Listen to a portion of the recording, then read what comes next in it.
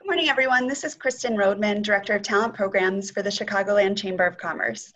To those of you who joined us on Wednesday, we thank you for your patience as we work through our technical difficulties. We're excited to revisit the first in our new weekly webinar series with our training partner, Illinois BIS. In planning our first training webinar, learning about strategies to build resilience seemed fitting. We've all been impacted by the COVID-19 pandemic in some form, and the resilience of our companies and organizations is being tested like never before. For those of you who are joining via Zoom, you can submit a question in writing at any point during the webinar using the Q&A button at the bottom of your screen. We have time at the end and we'll get to as many questions as possible. We will also be recording this and every webinar in this series, and those will be available for streaming online at our website, chicagolandchamber.org. Now let's get started. It's my pleasure to turn things over to Francine Pillman, Senior Consultant with Illinois BIS, who will lead us through the discussion, including providing us with strategies on overcoming adversity in challenging times. Francine? Thank you, Kristen. Good morning. In times like these, living and thriving during a pandemic, I am happy to talk about building resilience. We will discuss the research around resilience, the 5 building blocks of learning resilience, how organizations can respond to setbacks, and 6 strategies for overcoming adversity. Next slide, please. I grew up in Pittsburgh, Pennsylvania in the 1960s and 1970s. My generation is called the lost generation. As I graduated from high school and college with a degree in chemical engineering, the steel mills were collapsing. The local economy was destroyed. Most people had to leave Pittsburgh for career advancement. I transferred to Chicago to work and pursue a graduate degree at Northwestern University. The population in Pittsburgh has decreased 50%, yes, 50, since the 1960s when I was born. My family has been in Pittsburgh since the 1930s. I still have family and friends in Pittsburgh. Every time I have attended a class reunion, it has been surprising to learn about some of the developments in the lives of my classmates. Some have become presidents of organizations, while others have died from deaths of despair. I have often wondered, why do some people thrive in life while others cannot bounce back from setbacks? I'm unsure why this happens. I'm sure some of you have had similar thoughts when you think about your social networks. I have wondered, why are some people resilient? Why are some people not resilient? Are we born with resilience, or can resilience be taught? Today, we're going to explore these questions at a deeper level for individuals and organizations. Next slide, please. Researchers have studied resilience for more than 30 years. Dr. Seligman at the University of Pennsylvania is the father of the positive psychology movement. He has written several books on the science of well-being. The first book was Authentic Happiness. 10 years later, he wrote Flourish, and most recently, The Hope Circuit. Dr. Seligman partnered with the United States Army to develop the comprehensive soldier fitness program for the well-being of soldiers. Over 30,000 drill sergeants have been taught the science of well-being. They have taught over 1 million soldiers and their families the science of well-being. Yale's most popular class is the science of well-being. Yes, resilience can be taught. It is being taught and learned every day. Next slide, please. A study was conducted to see how many people reacted to adversity, how they did it. People were randomly divided into 3 groups. The first group was exposed to a loud noise. They could stop the noise by pushing a button that was right in front of them. Those in the second group heard the same noise. When they pushed the button, it did not turn off the noise. The third group, the control group, did not hear a noise. The next day, the participants were put in a new situation around noise. To turn off the noise, all they had to do was move their hand 12 inches. The people in the first and third groups figured this out and stopped the noise. They pushed the button. But those in the second group typically did nothing. Nothing at all. In the first phase, they failed to turn off the noise. They realized they had no control. In phase 2, expecting more failure, Many did not even try to turn off the noise. It turns out our minds are good about creating scenarios for the future. We deduce the future from past events. However, about a third of those in the second group did not become helpless. More research was done to determine why. Next slide, please. Optimism was the key ingredient. The people that did not become helpless during a setback were optimistic. They chose better beliefs about the situation. They activated their can-do spirit. They believed that the failure was a one-time local event. They brainstormed things that they could do to change their circumstances. They looked at the worst case and best case scenarios. They believed they could and would do something to change things. They were optimistic and persistent. They engaged in positive thinking. Next slide, please. Adversity and failure are a normal part of life. Dr. Seligman's research showed that how we react to adversity fell on a bell-shaped curve. The fall-apart people went from sadness to depression. They personalized their failure. Their negative thoughts generated more negative thoughts. They fell into a cycle of despair. They became helpless and said, "Woe, it's me." They did not believe they could do anything about their situation. They suffered from a form of post-traumatic stress. The people in the middle got sad and anxious about the future. They moved themselves beyond their negative thoughts. They eventually worked their way back to where they were before the setback. This is resilience. This is where most people fall. The extremely resilient people became better off than they were before. Yes, they too have depressive thoughts. However, they activated their optimism. They asked, what can I learn from this setback? What is this setback here to teach me? How can I use this setback for the greater good? They used adversity as a springboard. They had experienced post-traumatic growth. 3 Nobel Peace Prize winners are prime examples of post-traumatic growth. Elie Wiesel survived the Holocaust to write books and fight for human rights. Nelson Mandela served 27 years in prison and went on to become the first Black president of South Africa. Malala survived getting shot by the Taliban for going to school and is now an advocate for educating girls. That's what post-traumatic growth looks like. My hometown, Pittsburgh, has experienced post-traumatic growth. In 2010, Forbes magazine named it America's most livable city. It's a regional hub for hospitals, universities, and tech companies. Resilient cities, resilient people. Next slide, please. Resilient people have mantras. Nietzsche was a philosopher in the 1800s. He believed that knowledge was conditional and contingent relative to various changing perspectives. We inherently know this and practice this. How many times have you said, "Let me sleep on it, and in the morning I'll make a decision"? We know that our perspective will probably change. We may see things differently in the morning. Nietzsche suffered from mental illness. At the age of 72, he had a mental breakdown and was forced to resign from his professorship. Nietzsche believed in self-overcoming. He believed that we had to fight for what we want to become. He believed that we had to rise above whatever life throws at us. Nietzsche created the mantra that many people still use today. That which does not kill me makes me stronger. That's post-traumatic growth. Next slide, please. Another popular mantra is, life isn't about waiting for the storm to pass. It's about learning to dance in the rain. That was created by Vivian Green. Let me tell you Vivian's story. She worked in advertising. After a few weeks on her job at an advertising agency, she was sexually assaulted by a senior partner. She responded by throwing coffee on him and she was fired. This was before the age of Me Too. Vivian was given severance pay. Vivian was really good at writing copy. The agency asked her to continue to write copy for them as a freelancer. That led to her creating cards, which turned into the Kisses comic strip, books, and licensing deals.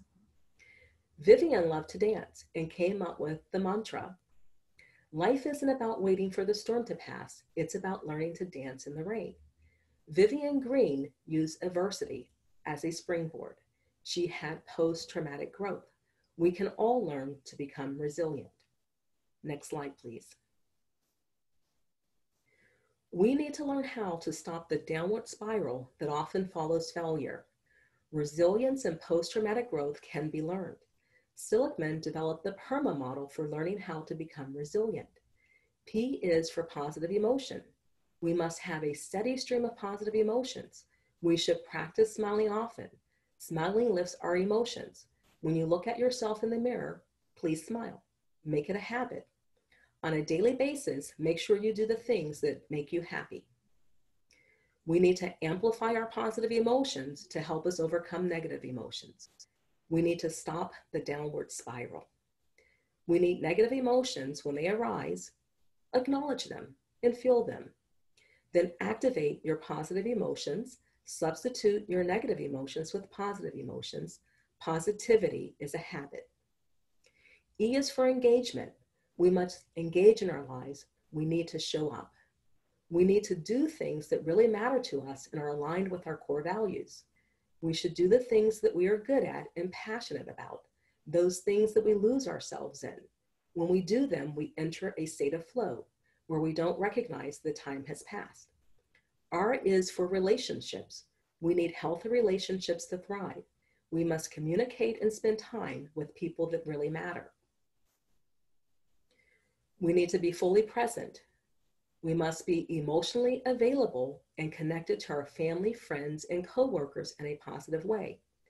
We must have active and constructive conversations, celebrate their wins. We need to allow them to relive their wins by telling us how they accomplished the win and how it felt.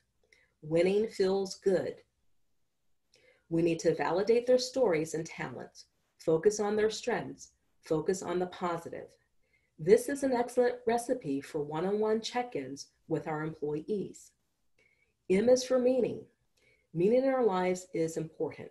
We must have a deep sense of purpose in our lives and align with that often. Otherwise, if we are untethered, we can be caught in a cycle of despair. We must belong to and serve something larger than ourselves.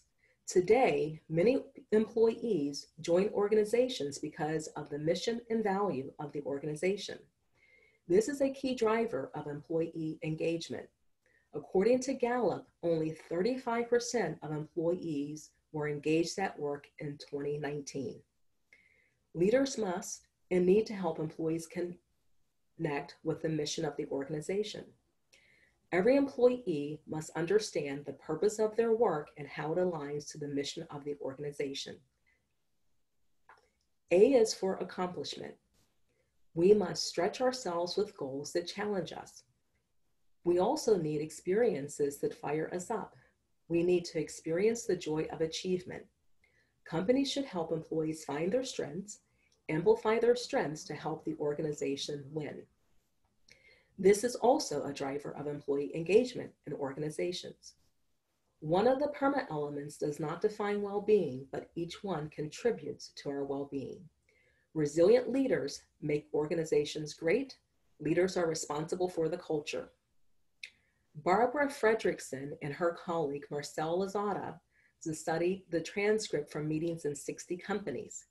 They found that companies with a ratio of at least 2.9 words, positive words spoken for every one negative word spoken, flourished. On the other hand, companies where more negative words were spoken than positive words were spoken did poorly. No business can do well without a great culture. Culture trumps strategy every day. In your organization, start every conversation and every meeting with positive words. Next slide, please. As we are dealing with the corona crisis, resilient leaders have to step up and lead their organization to post-traumatic growth. Winston Churchill said, "Never waste a good crisis. We are in crisis mode."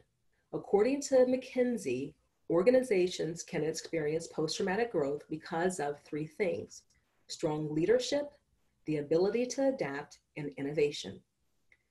The leadership teams and organizations must unify and confront their current situation. The coronavirus is here. It is impacting their business, employees, and customers. Employees are afraid. The leadership teams are responsible for reframing the situation, for creating a better reality for the organization. They need to shine the light on a better future. The leaders must act with a sense of urgency and decisively. The response cannot be delayed. It is their job to do something now. They cannot wallow in despair. Leaders must over-communicate with employees, customers, business partners, and other key stakeholders. They must provide a clear and honest assessment of the situation and develop a clear plan. I'm sure you have received notes from airlines, restaurants, suppliers, and customers during this coronavirus pandemic. My spring break in Europe was canceled. The hotel called me to say that they had canceled my reservation because of the coronavirus pandemic, and that they hope to see me in the future. The response must be aligned with the core values of the organization. People must be at the core. During the coronavirus, many organizations are responding with a core value that people are first. They are taking care of employees so that employees can take care of the customers. The leadership team should do a SWOT analysis, which stands for strengths, weaknesses, opportunities, and threats. They must look at the internal strengths of the organization and weaknesses of the business. Also, the external opportunities and threats. Once the SWOT analysis has been completed, the leadership team must develop strategies and action plans for how they are going to respond and thrive. The leadership team must determine how they plan to use innovation to change their business model and product offerings as necessary. How they plan to pivot and create a stronger business. Never waste a good crisis. We have seen many organizations practice this with their response to the coronavirus. Many restaurants and businesses have offered special pay and bonuses to employees. They have geared up for pickup and delivery services. Stores have created shopping hours for seniors. Working together, we can and will survive the coronavirus pandemic. For over 30 years, Illinois BIS has worked with organizations to solve tough problems. Before the current crisis, our clients had identified their top 3 business problems as finding skilled workers, building their leadership pipeline, and improving their value proposition. BIS has worked with our clients to develop customized solutions for system-wide improvements. The solutions included designing and implementing apprenticeship programs, leadership development programs, and lean transformations. Our motto is learn by doing. Resilient people create resilient organizations. Next slide, please.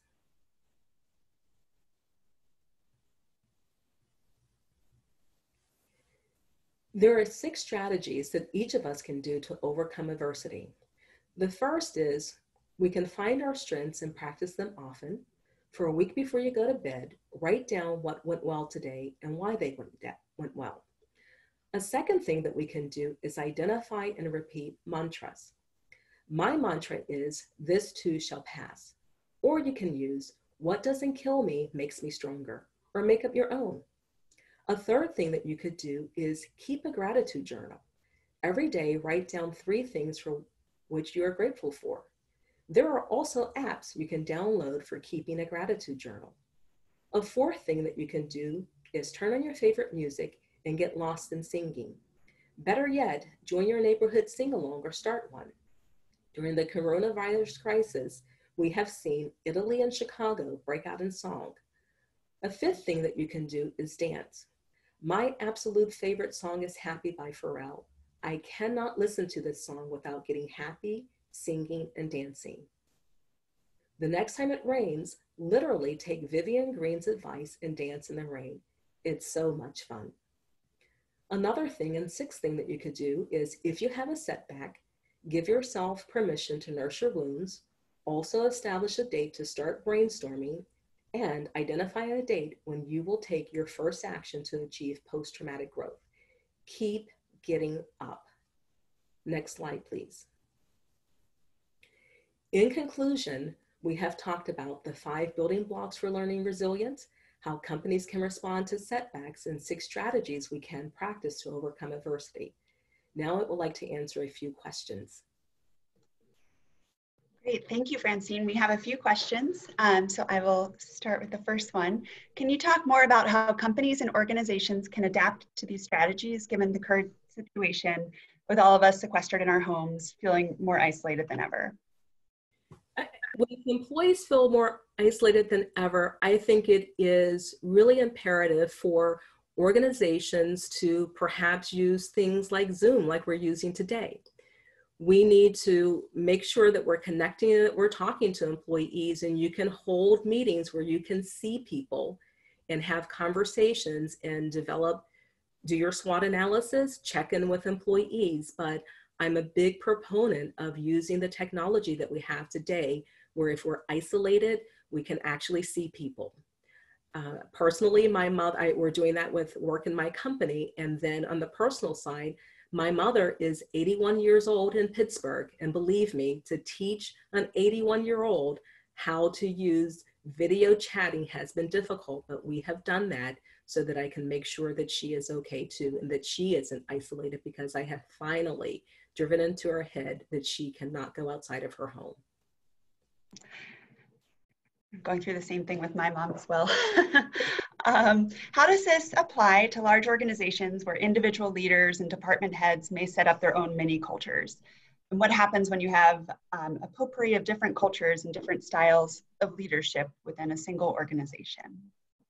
So for large organizations, and I have experienced this firsthand as I worked for 25 years in organizations before joining Illinois BIS and with some of our clients today, I think it's imperative for the senior leadership team to really decide what is our culture going to be, and making sure that we are holding people accountable for changing those subcultures if they need to be changed, because we need to have that alignment.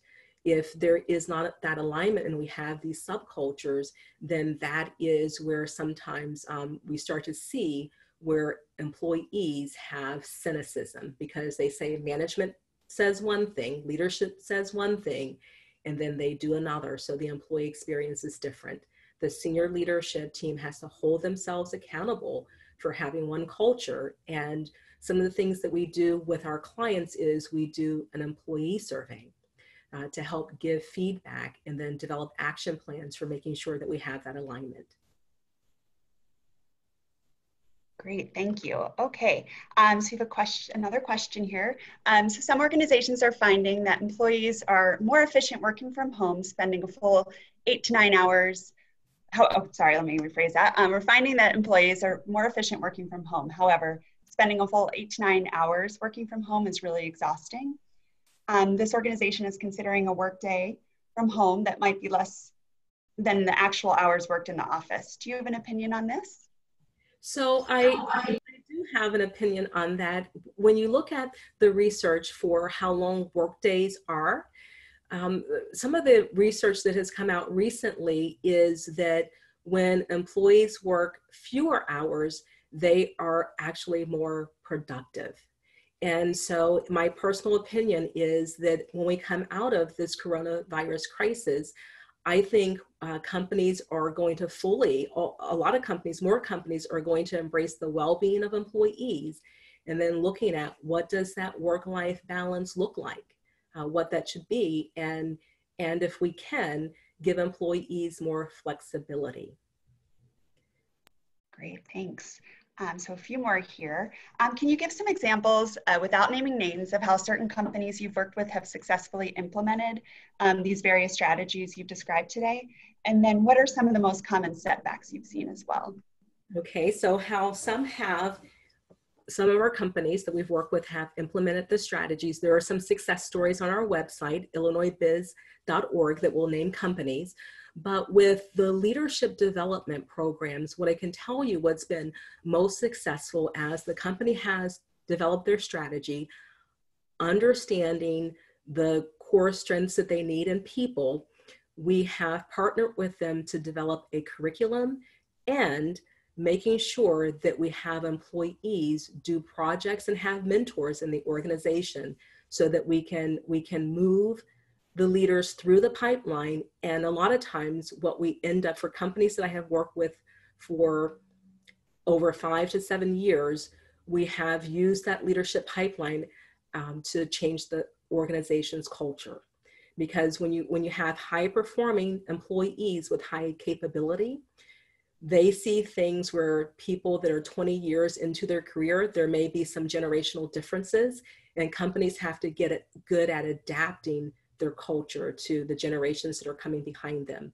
So those programs are really successful when, one, the program is customized to the organization; two, when the employees that are going through the program, where they can have mentors in that organization; and three, when they do projects that they have identified some things in the organization that need to change, and the things that they learn, because Illinois BIS, we say we learn by doing, where they can actually have some projects that are supported by the senior leadership team to help them move the culture and practice things.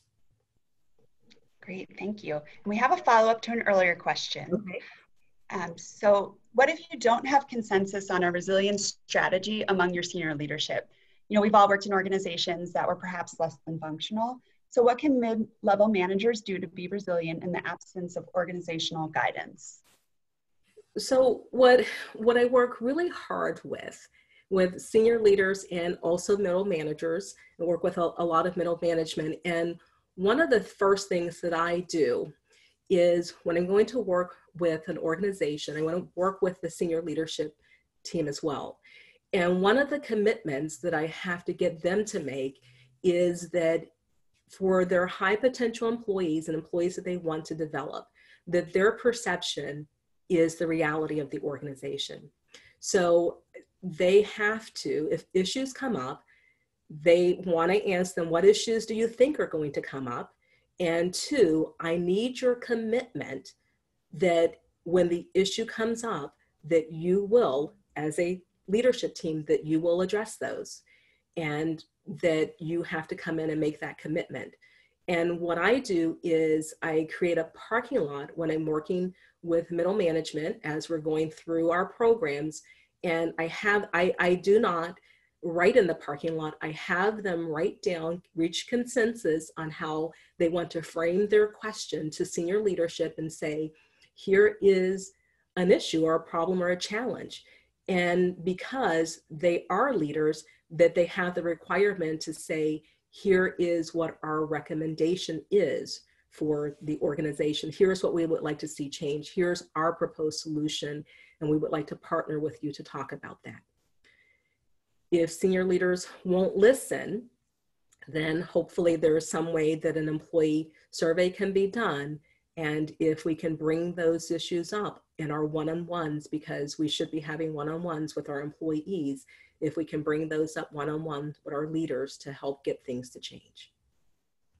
Does that answer the follow-up question? That's a great question. Yes, great answer. Thank you. Okay, and we have another question. Do you think that some of the resilience strategies work better than the others in teams with many different cultural backgrounds? I think that is probably true when you start to look at some of the different cultural backgrounds. Absolutely. Okay, and let's see, you mentioned SWOT analysis. What's the best way to actually conduct one as a team, have a leadership team, or get all staff feedback?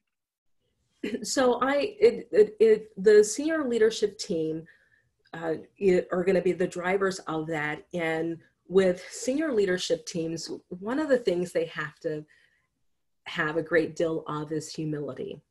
And so if the senior leadership team is going to come to do a SWOT analysis, then every senior leader should have worked with their teams to understand how they see things in the organizations, because the thinking needs to go deep. Sometimes when we're in senior leadership positions, we believe that we know things to be true, but when we go to the front lines or when we work with middle management, they will tell us how things really are. So we do have to get people throughout the organization involved in that. And senior leaders, before the meeting, they should have gathered some information from their teams, and then they can put that together, coalesce the information as a group. Great, thanks. And I do want to remind all attendees to please feel free to add questions to the webinar chat area, and we'll make sure those get asked. And we're just going to do 2 more questions. So one is, do you have recommendations for how we can help coworkers that, you know, maybe more extroverted and used to being with people more and now are, you know, in their homes? Yes, I'm going to go back to the group chatting. There is a lot of software out there. You can use your smartphones, but I would just recommend is maybe at least 1 or 2 times a day, just have a 5 to 10 minute check-in with that person where we can see them, or we can, and also throughout the day, if we need to, we can use the group chatting. But we should not, just because we're isolated in our homes, we need to reach out to people more, continue those connections with the relationships with our coworkers. So group chatting through your email system, other software that's available to you, and video chatting using our phones or using software that you have. But I would recommend scheduling time, at least scheduling time. Great. Okay, and then our last question, do you have any words of advice for leaders whose senior leadership may not be as sensitive during this time period or communicative? So what I would recommend is that we can always reach out to the most senior leader that we know and just engage with them in conversation, and to say, here are some of the things that I was thinking about. When I have worked with senior leaders in organizations, and a lot of times where some are going through a crisis, what most of them have told me when they're not communicating, they have said, Francine, I don't know what to say. I don't know what the future looks like. And I tell them, we are all human. We're going to be in situations like that. And the most honest thing you can say to them is, let's work together and we're going to figure this out. But if you're silent, then people will fill in the message and they will interpret that silence in the way that they want. So that's when senior leadership loses control of the message, and then they also lose the heart of people. And people are what make organizations great. So sometimes we have to help senior leaders do better. They're human as well, and none of us will always get it right all the time. Great. And Francine, do you have a final recommendation for what everyone on the line, one idea that they could take back to their teams? One idea to take back to your teams is, please, with your teams, in this time of the coronavirus pandemic, just establish a time, if it's not once a day, once every other day, or once a week, but establish some group time where you guys can just talk and check in to make sure that everybody is okay, and open it up for the things that they want to talk about. Because in this time is when we really have to find our humanity. We're all in this together. Great. Francine, thank you so much. I'd like to take this, really thank you for taking the time to lead us through this important discussion on resilience. For the audience, if you like this webinar, join us next Wednesday, April 1st at 10 a.m., and we'll be focusing on stress management. We'll also announce more trainings in the coming weeks with our partner, Illinois BIS. I'll end by saying that during this unprecedented crisis, the Chicagoland Chamber remains committed to providing our members in the business community with the advocacy, tools, and trainings needed to help your organization compete and recover. If you aren't a member yet, there are many benefits available to your company and all of your employees when you join the Chamber. One of those benefits is 50% off customized training from our partner, Illinois BIS, through our employee training program, which is funded through the Illinois Department of Commerce and Economic Opportunity. Please contact me at krodman@chicagolandchamber.org for more information about this program. Finally, the Chamber will continue to bring you up-to-date guidance about COVID-19, including the impact to the business community and financial relief and resources that are available for your organization. In fact, today we have a webinar at 1 p.m. with Director Aaron Guthrie of DCEO, the state of Illinois. So please visit our website at chicagolandchamber.org for more information about this webinar and more upcoming webinars and programming. Thank you for tuning in. We appreciate it.